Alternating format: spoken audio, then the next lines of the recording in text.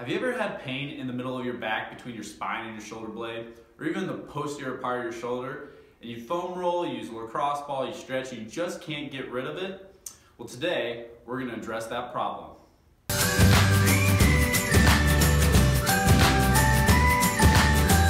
Happy Friday, everyone. With this video, we're going to talk about a muscle called your levator scapula and a deeper muscle called your serratus posterior superior.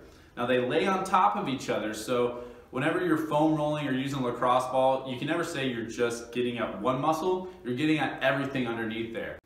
Now, the levator scapula starts on the outside of our neck and travels down and attaches to the inside superior part of our shoulder blade.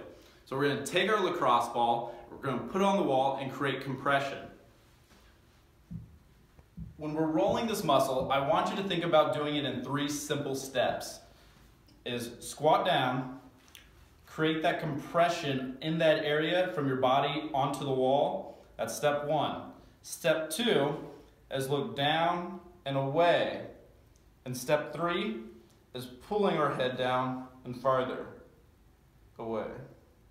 If you need to, throughout those stages, if you need to refine that spot, that's perfectly fine. There's nothing wrong with it. So when you're foam rolling this area, think about these 3 steps. I hope you enjoyed this video. If you have any questions, drop us a comment below, and I hope you have a great day.